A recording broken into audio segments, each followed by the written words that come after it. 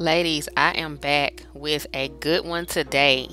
Watch me slay this beautiful half wig. I'm going to take it straight from the beginning, show you the original texture and how I styled it to get it to look this good. Stay tuned, you don't want to miss this one.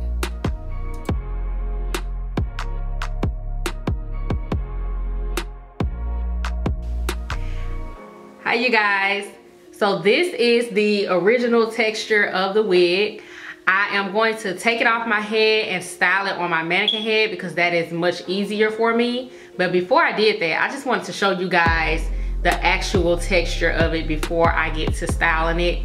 I still have my perimeter braid out as you see, but once I actually install it, I'm going to take that down so that I can cover up the wig, and you know, those will serve as my edges. So I am just sectioning it off piece by piece and flat ironing it. I have a video already on how I flat iron my kinky straight.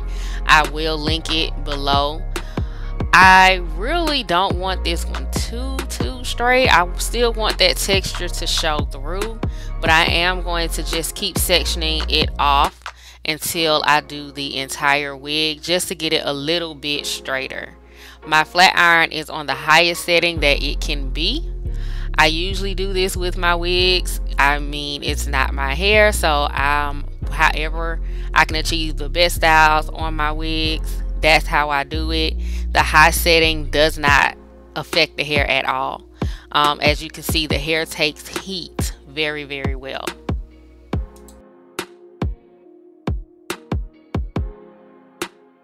Okay, you guys, I'm back. I have put on my wig cap and I took that first braid down so that it can cover the wig. And now I'm just going to install the wig. The first thing I'm going to do is flat iron my perimeter so that it can match the wig a little bit because I flat ironed the wig. So now that I'm flat ironing my actual hair, I have turned my heat down on my flat iron. I do not use a heat protectant. I still, over these years, have not gotten the point of them. They really don't protect my hair from breaking, and I don't really get a lot of breakage the few times a year that I do flat iron my hair, so I just skip the heat protectants altogether.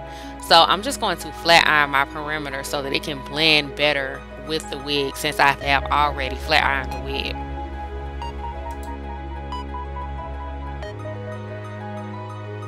So now I'm going to go in with my favorite edge control. They have another one now with a black top. I think it's the Extreme Mega Hole that I recently tried, and that one is awesome as well. But this one is good too. This is what I had today. So I'm going to go in with this to lay my edges.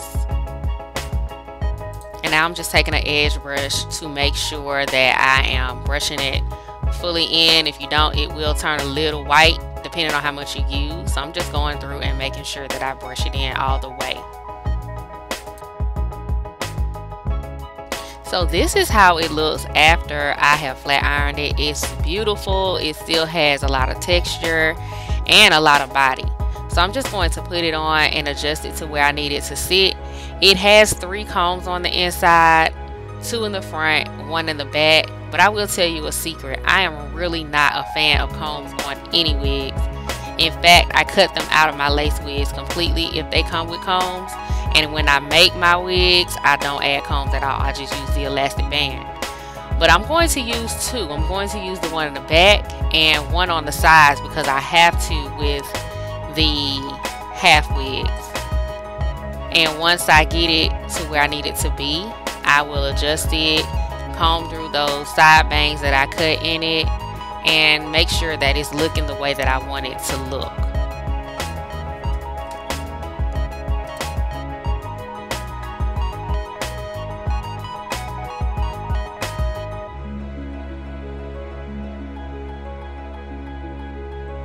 Alright you guys, that is it. This is the final product.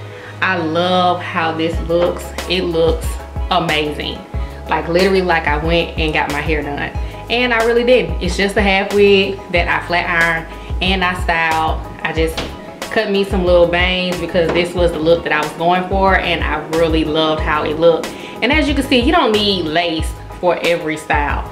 You can get away with the half wig for some things. For other things, obviously for parts and all that, you would need lace.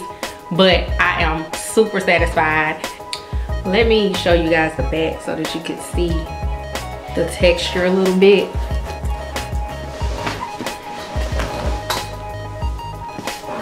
Not sure if you can see it, but I just wanted to show you guys quickly what it looks like from the back as well. Again, this is our Kinky Bliss half wig, and I know I said half wig, but it's big enough for you to just be able to leave your perimeter out. Anyway, thank you guys so much for watching, and stay tuned for the next one.